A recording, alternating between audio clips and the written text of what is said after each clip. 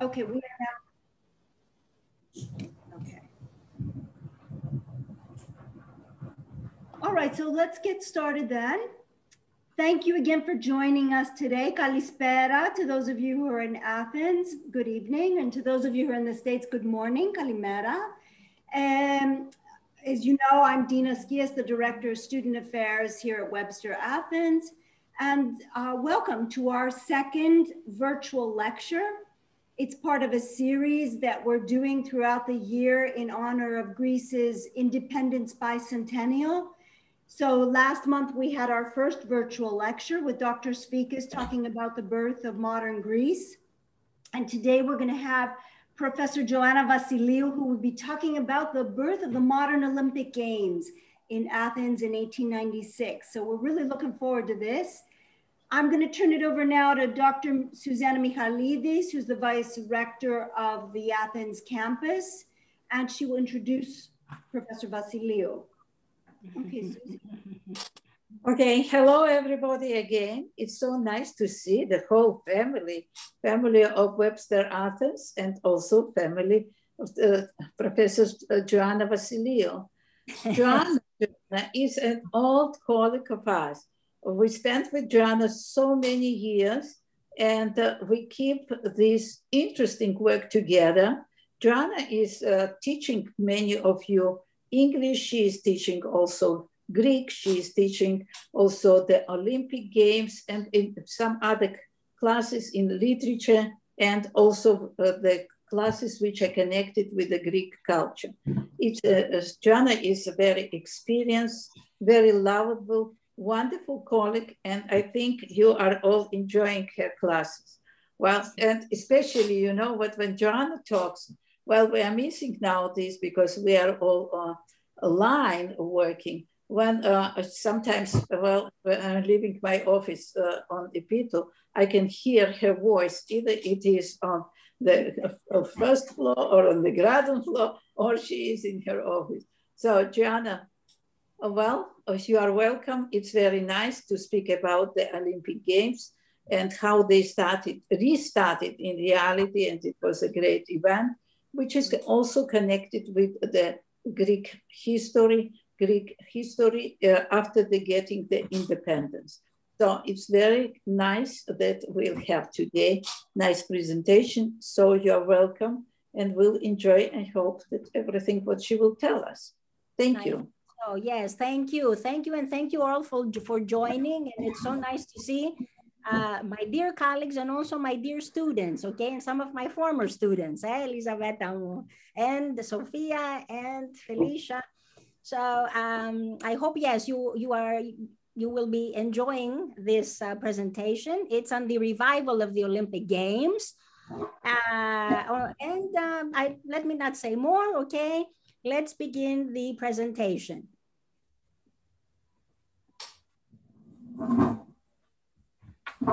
So the presentation is entitled The Rebirth of the Olympic Games. And we are going to begin with our wonderful word, elas. And let's consider where the word elas is derived from. So as you see, it is derived from the prefix el, meaning sun, bright, shiny, or ilios, meaning sun, plus the ending las, meaning rock or stone. Thus, elas refers to the land of the sun and the rock. Also, it refers to the Hellenes, the Greek people. Elas was the founding country of the pioneering and established concepts of eleftheria, freedom, logos, speech, or the spoken word, logiki, logic, areti, virtue, sophia, wisdom, sophrosini, prudence. Elas is also the home of the Olympic Games. The ancient Olympic Games started in 776 BC in the sacred and fertile land of Olympia, a town in the province of Ilia in the Peloponnese, honoring Zeus, the king of the gods. In ancient times, the games were held on one day and eventually spread over 5 days. In the history of the Olympic Games, the event is held every 4 years, and this 4-year interval is also called Olympiad. At this time, in both ancient and contemporary Greece, in the holy grounds of Olympia, there's a devout processional ceremony in which the Olympic flame is lit, signaling the initiation of the upcoming games. Thereafter, the flame is passed on to the designated host country. Athletics, derived from the Greek word athlos, meaning quote unquote hardship or quote unquote struggle, were an integral part in the education and daily life of the youth, primarily the males. From a fairly young age, the boys were trained, and they were trained hard to become fit soldiers and to be in readiness in time of battle. In fact, only the free Greek-born males could compete in the games. The Athenian girls were trained to be suitable mothers and housewives. Therefore, they could not partake in the games, nor could they attend them. Contrary to this, the Spartan women received athletic training and could compete and appreciate the spectacle. The Stadian race, from which the English word stadium is derived, or also referred to as running race, is the oldest Olympic sport in the world. This was a 200-yard race, and it was the only event at the very first Olympics in 776 BC. And it remained the sole event at the Games until 724 BC. Another old competitive sport was wrestling, dating back as far as 3000 BC. This was introduced into the ancient Olympics in 708 BC. The male athletes competed in the game for personal honor. The victor would receive all the glory and admiration, while the loser would return home to his mother in shame. In the ancient Olympic Games, there were no gold, silver, and bronze medals. The winner was crowned with an olive wreath made of wild olive leaves from the sacred tree near the temple of Zeus at Olympia.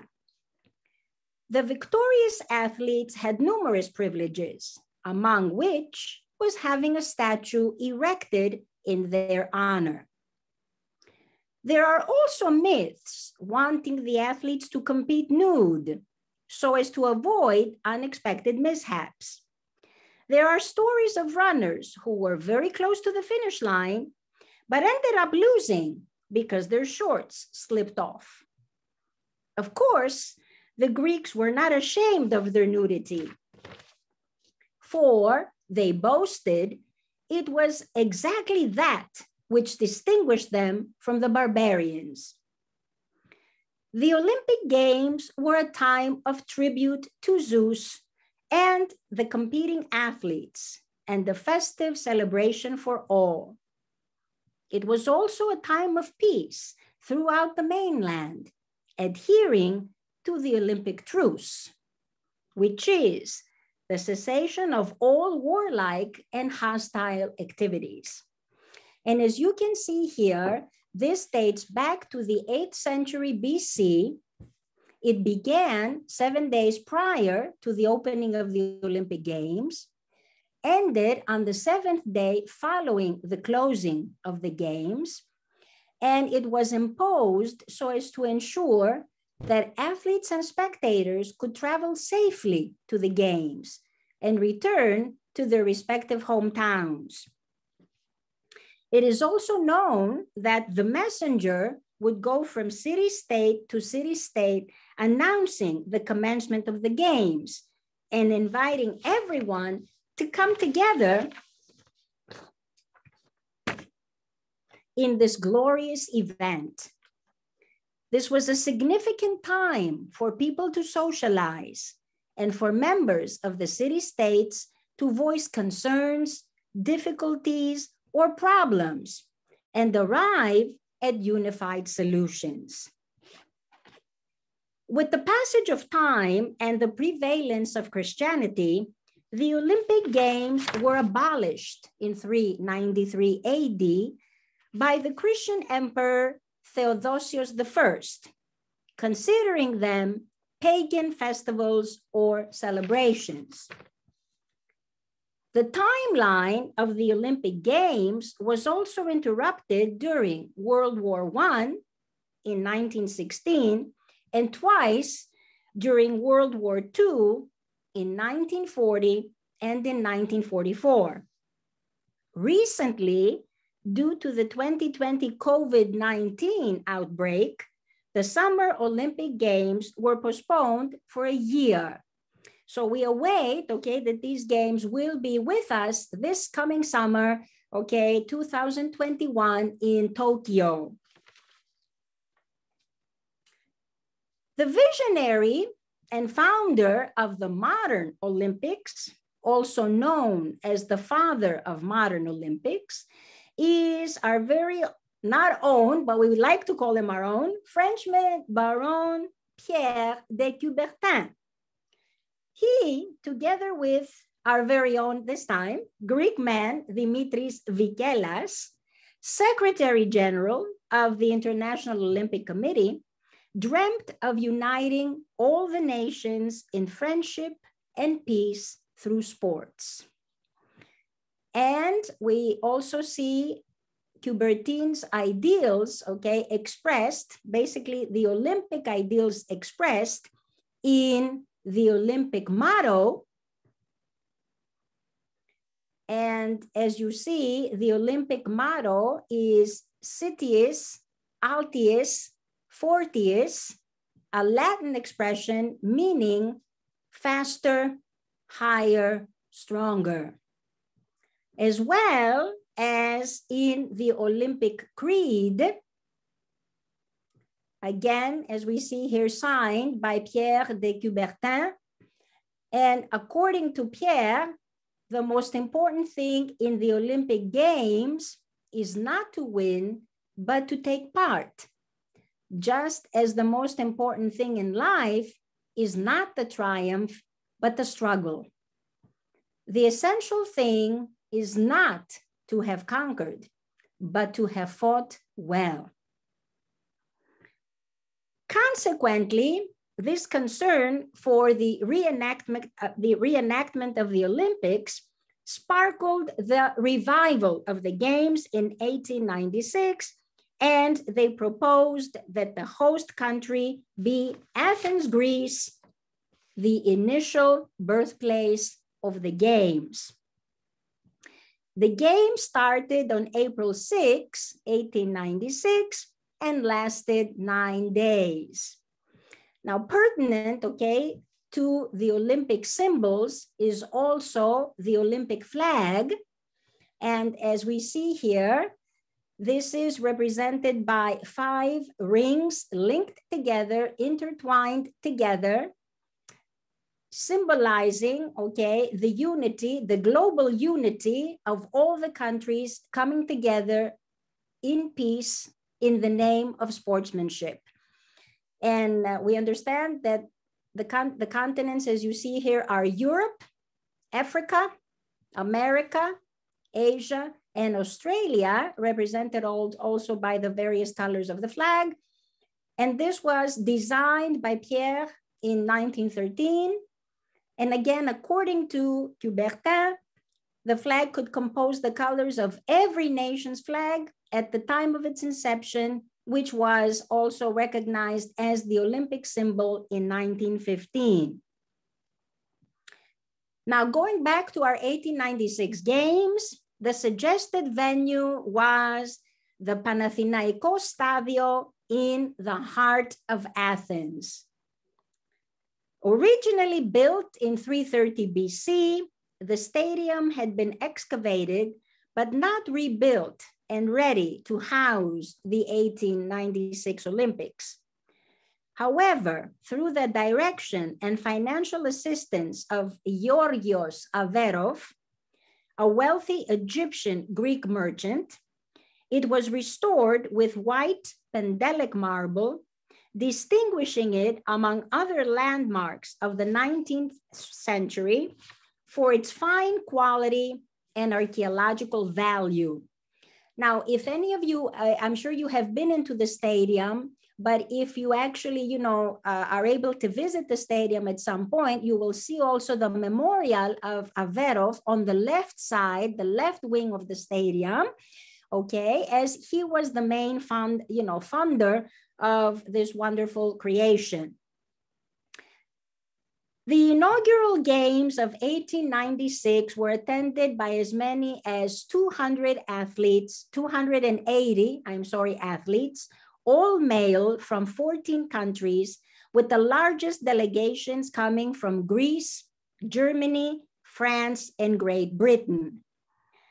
And here I also want to note that another ingrained and rooted symbol, okay, of the Olympics is the Olympic oath, my dears, okay, which is taken by every athlete, okay, before going into the athletic arena. And Coubertin had he had called for an oath as early as 1906, as he was the president and the founder of the International Olympic Committee at the time.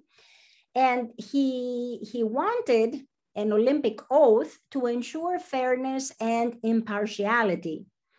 Now we understand that the athlete's oath was first taken at the 1920 Summer Olympics in Antwerp, with oaths for the officials and the coaches added on in 1972 and 2010. Of course, our athletes then, once or before going into the athletic arena,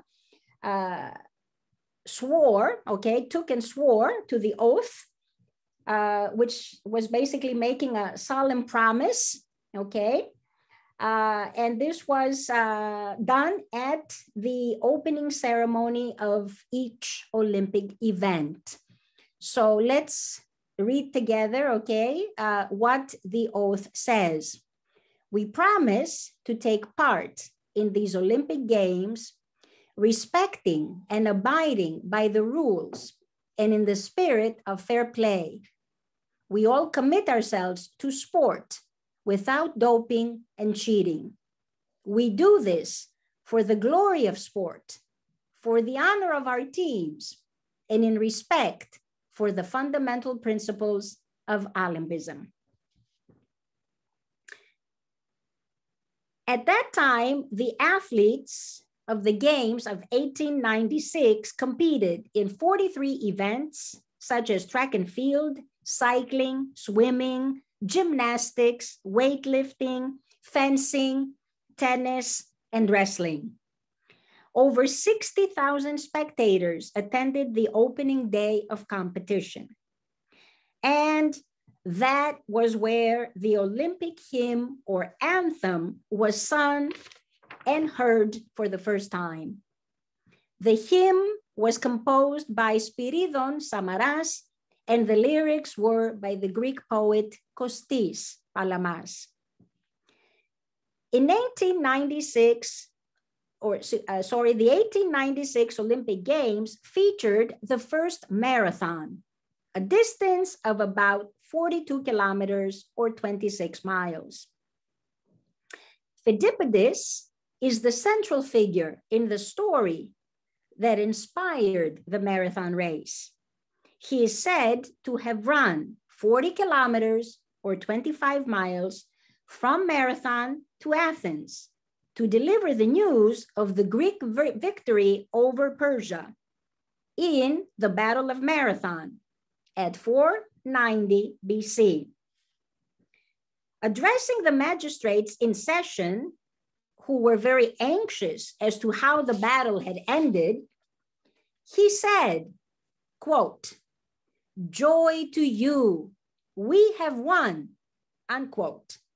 And there and then he collapsed, breathing his last breath with the words, quote, "Hail, we are the winners," unquote. The race became the highlight of the games and was won by Spiros or Spiridon Lewis from Marousi, a northern suburb of Athens, becoming a national hero in the process. And here is where I also want to give you the most recent symbol and treasure of the modern Olympics, which is the anthem of the authentic marathon, entitled, and I'm quoting the name, Nenikikamen, translated as, "We have won." This was recently composed, in 2019 by the highly acclaimed songwriter and composer George Theophanous. According to Theophanous, the word, quote, Nenikikamen, unquote, is not just a word, but the meaning of life and the will to begin and finish successfully our own personal marathons, unquote.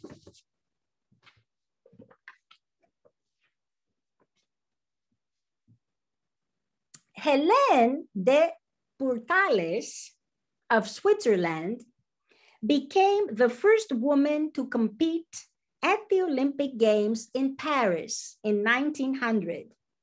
She became the first female Olympic champion as a member of the winning team in the first 1 to 2 ton sailing event on May 22, 1900. The first Winter Olympic Games were held in 1924 in Chamonix, France. Summer and Winter Games were held in the same year until 1992, when the Winter Games were moved 2 years after the Summer Games. In the name of equality and fair play, the Paralympic Games were founded by the neurosurgeon Sir Ludwig Guttmann in 1948. The Paralympics originally started as a way to help soldiers that had been wounded in World War II, especially those with spinal injuries. Eventually, the games were open to people with physical disabilities, giving them the equal chance to compete in an international sports event. The first Paralympic Games were hosted in Rome in 1960, featuring 400 athletes from 23 countries and 8 different sports events. Some of these were archery, paraswimming, and wheelchair basketball. Currently, there are 28 Paralympic sports sanctioned by the International Paralympic Committee, 22 summer sports, and 6 winter sports. The Paralympic motto is, quote, "Spirit in motion," unquote, introduced in 2004 at the Games in Athens. The former motto was, quote, mind, body, spirit, unquote, introduced in 1994. The first Winter Games in Paralympics history were held in Sweden in 1976, having taken place every 4 years since then. And here is where I also would like to share with you the Olympic and Paralympic values, which are also very, very important values, okay, within the Olympic Games. And we see on the left, the Olympic values: friendship, respect, excellence, which are also paramount in the Paralympic values, together with determination, equality, courage, and inspiration. The most successful Paralympic athlete ever is Trisha Zorn, an American Paralympic swimmer. Born blind, she won 55 medals in total, 41 gold, 9 silver, and 5 bronze medals between 1980 and 2004.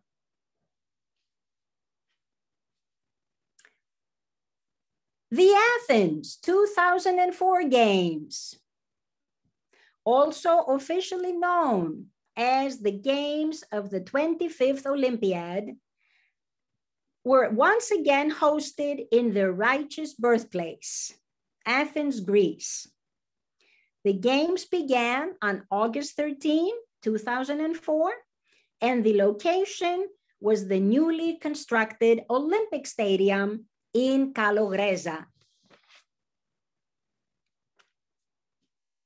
Both the opening and closing ceremonies mirrored the historical and cultural heritage of the Greek civilization and its people. The Games represented high competitive standards, attendance, and female contribution, as well as anti-doping policies. The Games saw 10,625 athletes compete from 201 countries. There were 301 medal events in 28 different sports. For the first time, the wrestling category featured women's wrestling, and women competed in saber fencing.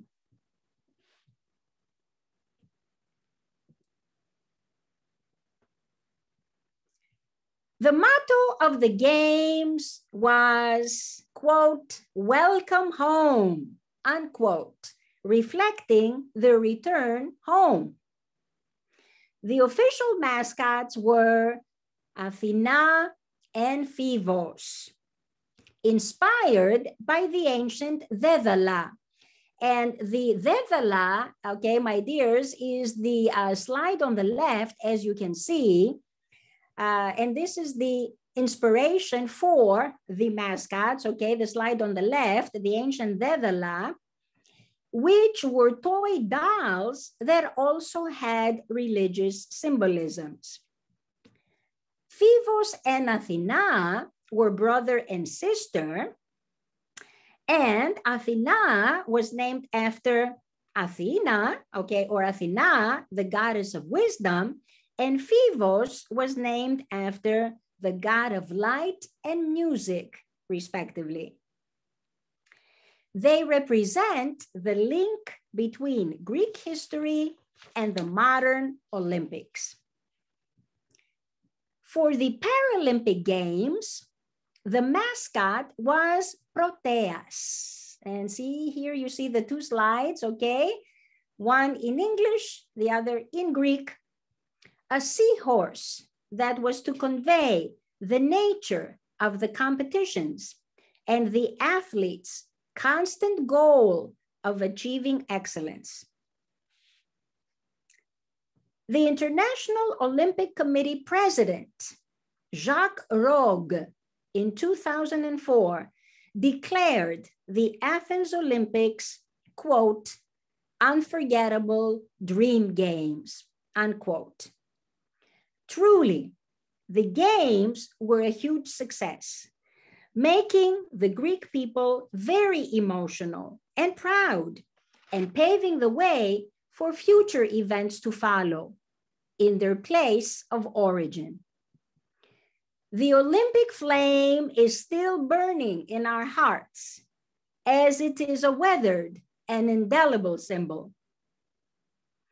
Hail to the Olympic spirit and brotherhood. Zito το Ολυμπιακό πνεύμα. Zito η Ελλάδα.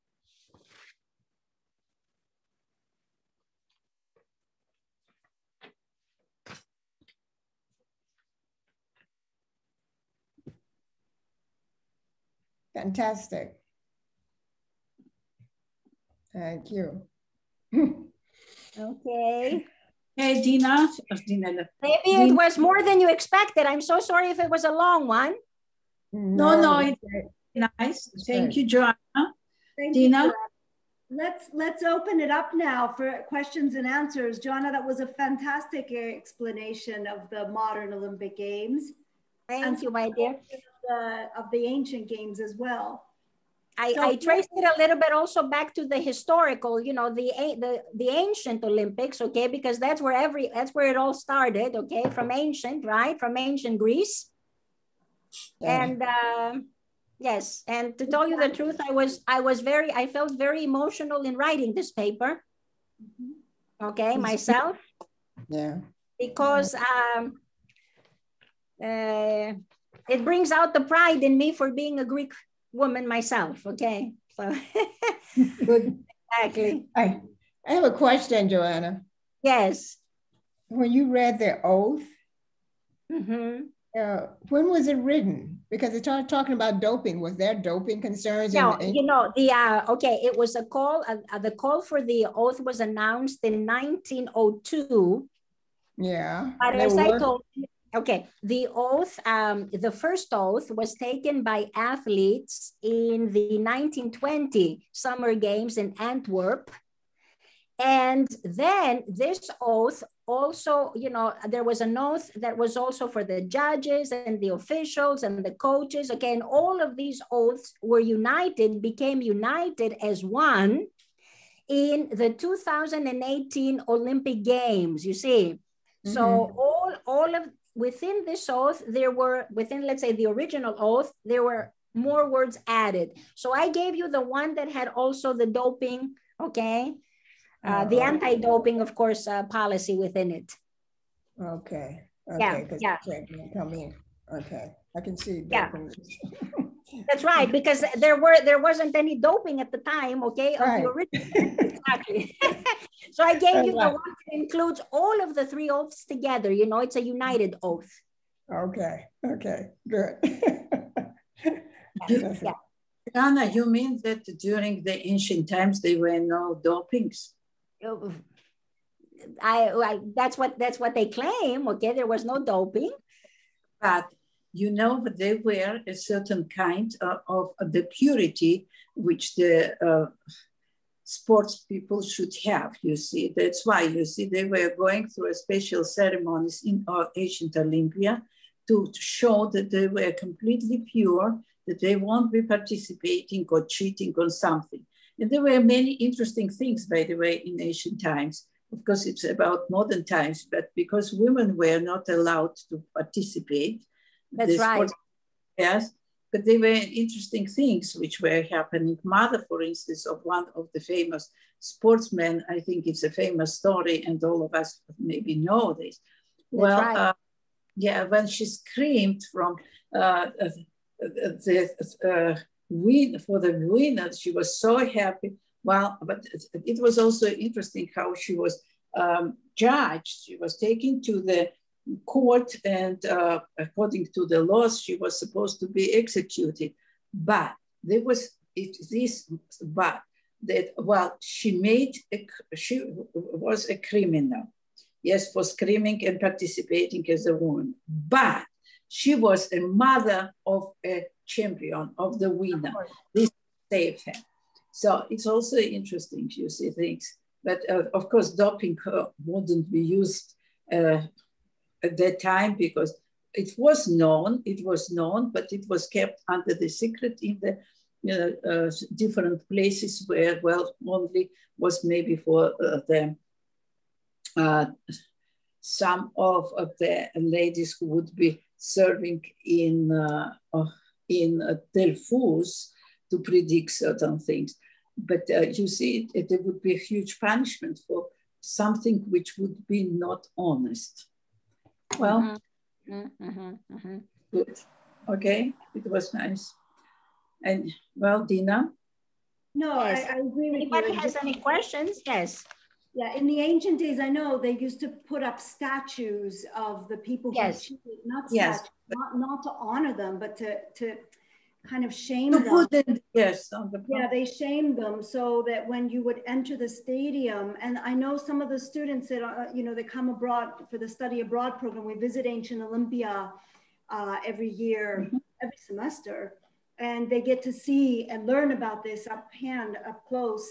And that's one of the things that really sticks to their brains, because you see the base of where the statues are, Zantes they called them, that shamed the athlete that tried to cheat.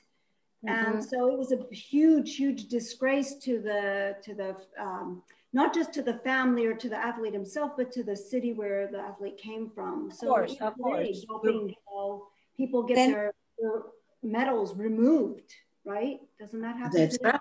Of course, that's right. Yeah, because the champion, let's say, who received, let's say, the victory in his honor, was also the one that also honored all his family as well. So honor also came upon the family, not only to the victor personally, but also to his entire family. Exactly. Yeah. Joanna, in your presentations, when you were talking about Hellas, yes, Hellas, and how you put it, it's very important for those who doesn't know. And I'm sorry that again I'm saying this, that many students are not participating in this, because it's very, very important for them to know these things. There was one thing, for instance, which is also very important, how to decipher Hellas. It is arete. Arete, right. This is very important. This is also, was taught not only to the people who would be participating in the Olympic Games, but to the people who would be getting education at the time. That how you have to know how to write, how to speak, and also to be honored, to know what is honor, what is virtue. So to go against it, it would be a huge, huge shame. And this would be very also important. It was nice, Joanna. I thought about the acronym, because I'm like, oh, let me see if I can do something with the word Hellas. And notice I have not given anywhere the word Greece, okay? Because Hellas is Elada, okay? And I don't want to be mean here, okay? And nor do I want to, point the finger at anyone. But Hellas is Elada. And this is why through the acronym, I also, as I said, and as I introduced, okay, in my speech, these were concepts that were founded, okay? They were pioneer concepts, and they were founded, okay, by these people, our wonderful people in ancient Greece, okay, who came up with these wonderful concepts. The concept of eleftheria, the concept of logos, the spoken word, okay? Because this is what language is. It is, okay, the spoken word. And then logiki, logic, okay, Aristotle, our famous philosopher, right? The pioneer of that wonderful principle, okay? And virtue, as we said, okay? Areti. That's right. And of course, Sophia, and as we said, these athletes in ancient Greece were all very disciplined people, okay? Because through athletics or gymnastics, okay, gymnastiki, And, you know, I mean, I wanted to put so much more into the speech, but how much more can you say? Because we understand that gymnastiki is also, you know, derived from the word gymnos, which means nude. Okay. This was hard training, which meant that they needed to be completely disciplined, okay, in order to undergo such training. So all of these wonderful words, okay, you know, go, and this is where, you know, the word prudence, okay, discipline comes into play here as well. So yeah. What was the first sport that women were allowed to play in the Olympics, and how long did it take the women to be allowed to be Olympians? Oh, that's an interesting question there, Vivian. Of course, okay, we know that, you know, Greek women were training, okay, women in ancient Sparta were training, okay, they were training, and they could, as we said, you know, be in the games, they could partake and attend them. Now, to tell you the truth, I don't know which particular sport, okay, was first exercised by the Greek women. That's an interesting. In ancient times, there were special kind of the Olympic Games for women. You see, of course, who would be the first who would be participating in this were women from Sparta, because they were trained.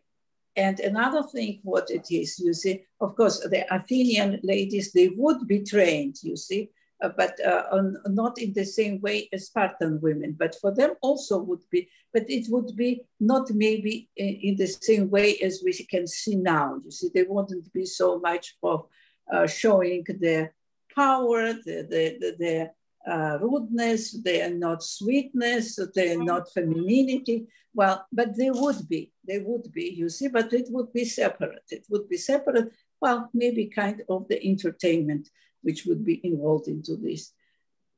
So you can see. I know in ancient Sparta, women were allowed, okay, to compete, not only with women, but also with men, okay? So they were allowed to compete also with males, yes. That's right. Even the naked ones? Yeah. Yeah. Never. Okay. And I mentioned that nudity, okay, for the Greeks, okay, was not a shame. They were not ashamed of their nudity. They felt very proud, because this is, they said that, you know, what made the difference between them and the barbarians, okay? This is what distinguished them. Yeah, and the beauty of the body was. And the beauty of the body, of course, of course. Exactly. Okay. Yes, yes, yes. So when girls are wearing very light clothes in summer especially, yes, it's a natural thing. And another thing, what in the ancient Olympia, what there is in museum, if you happened to be there or you saw, in ancient Olympia, there is a wonderful sculpture of the Nike. You see, after the big, if we go, the Nike, yes, always, well, I'm trying to pay attention of the young ladies on how this Nike was dressed. Although the sculptures were asked to be presenting the lady dressed, you see, on the other hand, you had to pay attention how she was dressed. When she is, you see, running maybe there and everything, you can see the beauty of her body. So although she is wearing the clothes, but on the other hand, she is naked. So it's not a shame. So maybe, well, it's also very useful for the young, beautiful girls to remember, okay? Exactly. Yeah. Does anyone else have any comments or questions?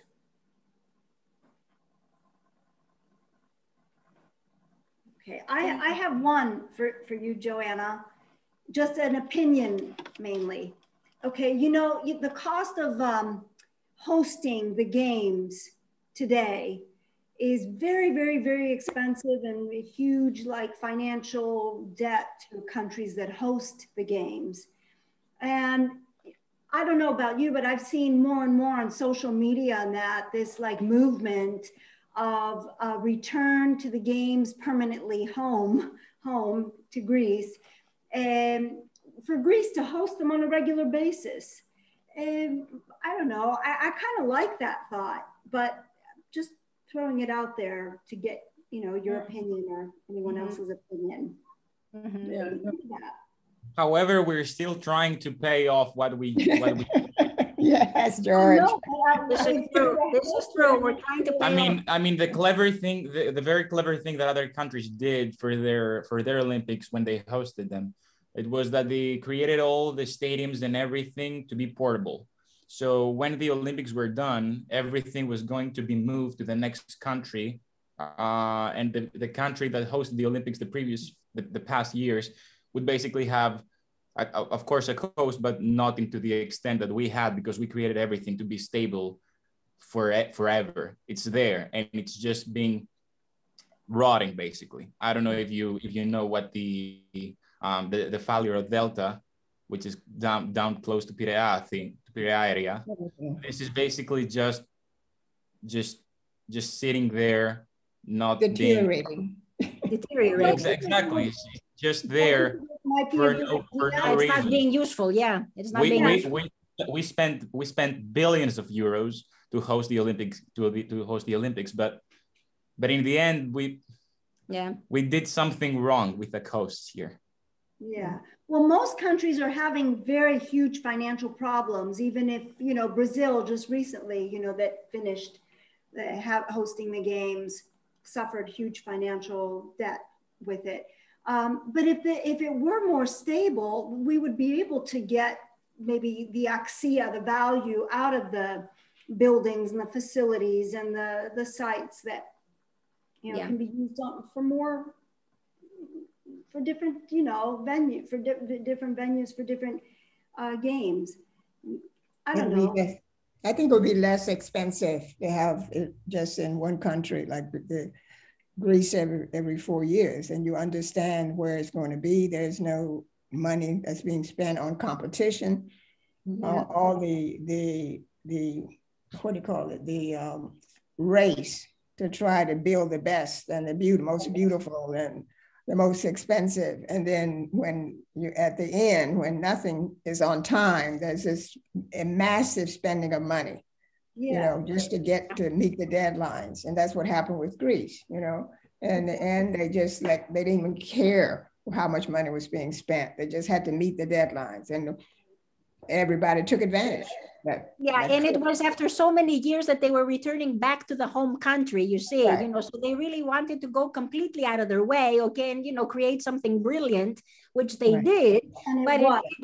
But as George says, we're still paying it off, okay? We are still, you know, trying to pay off. We didn't think in advance. We basically just wanted to host the best Olympic Games in history. I think they were great, but still they were a success. We didn't get to the point that we would be able, what we built at that time, to be able to use it now and in future years. That's why Dina's that's where we missed the game. That's why Dina's point actually makes the most sense. Exactly. Because, you know, by, you know, as you said, you know, keeping it within, you know, the country, then at the same time, you are able to, in a sense, refund, you know, or let's say, mend what is, you know, destroyed, okay, or is deteriorating, you know, but you have the money to do it. So you're able to maintain what you have. You see? Yeah, it's just a thought. And it would be interesting if that, you know, and maybe since Greece would host it every 4 years, like a different country could take on, you know, the representation. So, you know, 1 year it would be, say, you know, Germany, you know, another year it would be Japan, another year that would the open and closing ceremonies would be done by them, you know, so they're hosting, you know what I mean? It would be a sponsor. What? A sponsor. Yeah, they would sponsor, but they would also showcase their own country. You know how each country, you know, shares their culture. Yeah, they would be like themed. They would be like themed Tokyo Olympics, but in the original place. But take place in Greece. That's what I'm saying. Yeah, I don't know. I just thought it was a really interesting thought that would avoid this huge, massive waste of money, you know, that countries spend to host the game. It's sad. You know, maybe you try and call the Olympic Committee, because that actually sounds pretty good. Dina, you can suggest that. You can suggest that. There is a movement, Dina. There is a movement to have it in one country because of the expense. And look at Tokyo right now. They have a surge in the virus. The likelihood of athletes wanting to come down even less than it was last year, because they for their safety in this short amount of time, and they spent so much money already. Of course, you see. And they can't even have spectators to help cover the costs. And so that's why this desperate need to try to keep some kind of games in for the summer, but I just don't see it's possible. And if you just had it in one country like Greece, which I definitely agree that's what should happen, you wouldn't have this. So many countries now don't want the Olympics because of the expense. They have already said they are not even going to vie for it anymore. And so you're getting round to who are you going to have? Bring it back to Greece. Maybe in future, I don't know how it is possible, but maybe it will be again virtual, who knows? I don't know. Yeah. But how can you? What's going to happen with the summer games? Are you hopeful that they're going to take place? No, I don't think so. No. It's I don't think either. in the air right now. Yeah. Yeah. Unless the vaccination process, gets, Moving quicker. Yeah, it gets moving quicker. Yeah. If quicker or not quicker, again, it's very difficult to have. People won't go. Yeah. They can't this year. We had a Super Bowl. We have the Super Bowl. Okay. Yes. Here in Tampa. Okay. Great. When is that supposed to happen? No, it happened. It happened in already. February. Okay. Yep. Okay. So that was a major event for you. Oh, yeah.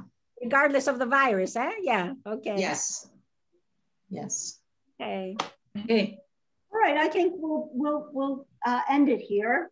If anyone else unless anyone else has something else to add. No, thank you very much. We appreciate it. It was wonderful. Thank you very much also for attending and for being present. And, I hope to see all of you soon. Yes, we'll talk soon, Yana. The same, I hope. I'm going to stop the recording now. And okay. Tyler, very nice having you, my dear.